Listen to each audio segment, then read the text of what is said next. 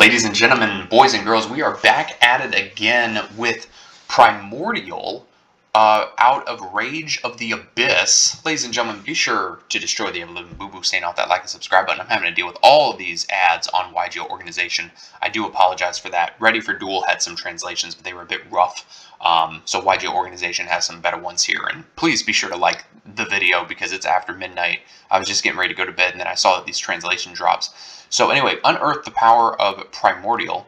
It says Infinite Forbidden, but we already know it's an Infinite Forbidden. This is supposed to be Rage of the Abyss. So yeah, don't let that confuse you. This is Rage of the Abyss. So for those of you who don't know, Rage of the Abyss is our next core set, meaning it's the next core set after Infinite Forbidden. I know that's a lot to keep track of. It's very confusing. But Rage of the Abyss we are getting in, I believe, October. So we aren't getting these cards for a while. I'll be 28 years old because my birthday's in October by the time we get these frickin' things. But they're actually really good, and honestly, once we start going through the effects, you'll see why the first thing I thought of was Ojama support. But anyway, this here is Imperial Dragon, the Primordial Dragon. Level 6 Earth Dragon effect monster, 2600 attack, 0 defense. Requires 1 normal monster tribute to normal summon, so you have to tribute a normal monster in order to normal summon it. You can only use the first effect of this card's name once per turn. During your opponent's main phase, quick effect, you can reveal this card in your hand. Immediately after this effect resolves, normal summon 1 Primordial monster. If this card's tribute summon, you can apply these effects in sequence. Negate the effects of all face-up monsters your opponent currently controls. That seems busted. Banish all monsters your opponent controls with the same type and or attribute as any of the normal monsters in your graveyard. So, do you see now why I'm thinking like this is kind of in a way Ojama support? Because I would argue outside of maybe Moki Moki, even though that's kind of more of a joke than anything else, the Ojamas are kind of like the most supported vanilla archetype. Now, keep in mind, this is separate from like Sword Soul stuff, ladies and gentlemen, because I almost said with ladies and gentlemen, that goes to show how tired I am. With Sword Soul stuff and the Worm stuff, they specifically say a non-effect monster. So if you control a Link monster with no effect, correct me if I'm wrong, but I don't believe that counts as it being a normal monster. It is still a Link monster. Technically, normal monsters are like literally vanillas, like Caboozles if you played in Rescue Rabbit format back in the day, or Sabersaurus, you know, whatever, right?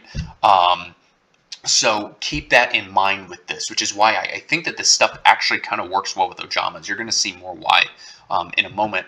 This here is Primordial Imperialode. It's a continuous spell. I wish it was a field spell. You can only use the first and third effects of this card's name each once per turn. When this card resolves, add 1 Primordial card from your deck to your hand except Imperialode.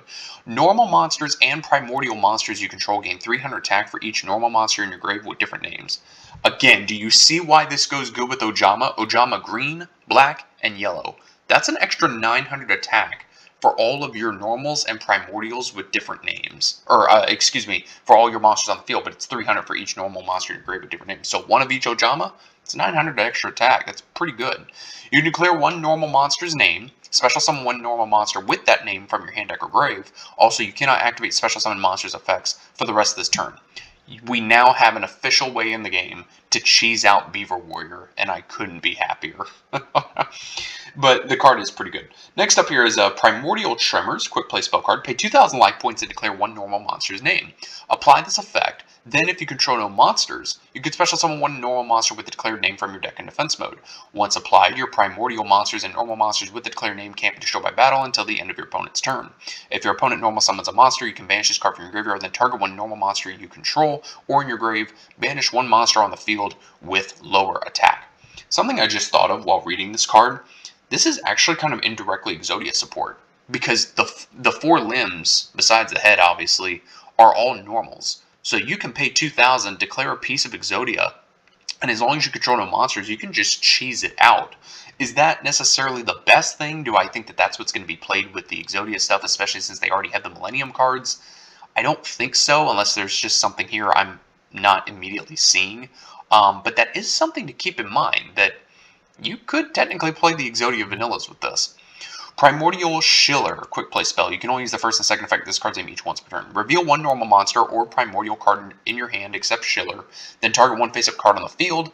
If you control a normal monster or a level 5 or higher primordial monster except a token, then you don't have to reveal a card in your hand. Negate its effects, and if you do, banish it. That seems pretty good. During your main phase, if you control a primordial monster, you can set this card from your grave.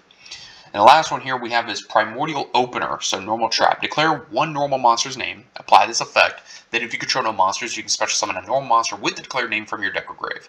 Once applied, you take no battle damage from battles involving your normal monsters with the declared name and primordial monsters this turn. During your opponent's turn, you can banish this card from your grave, target one normal monster you control or in your graveyard, take control of one monster your opponent controls with higher attack until the end phase.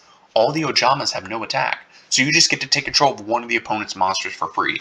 And even if you're playing Ojama Country for whatever reason, the Ojamas would only have 1,000 attack anyway. So that's still basically any monster you get to take from the opponent, depending on how their stats flip. But this is just the first wave of support, of course, because it's only 5 cards. Maybe there's more in Rage of the Abyss that they just haven't shown off yet. Or maybe we'll get more, I don't know, after Rage of the Abyss. But very interesting to see normal monster support, you know. Maybe we'll see Moki Moki become a thing. Like, maybe that's what we'll do. And you pop one of your Moki Mokis and then Smackdown kicks in and all of them become 3,000. That would be really funny, especially with these Primordial Dragons. But, guys, let me know what you think down in the comments below. I honestly, like, all jokes aside, I think that this is actually kind of like indirect Ojama support. Especially being able to summon from deck or grave, being able to quickly get out the Ojama bodies, and then, I don't know, just like Delta Hurricane the shit out of them. Or you can just, like, I don't know, Ojama Magic all of them to hand or something. I don't know. But this stuff seems really interesting. Guys, thanks for watching. I'm going to bed. I'll see you in the next video.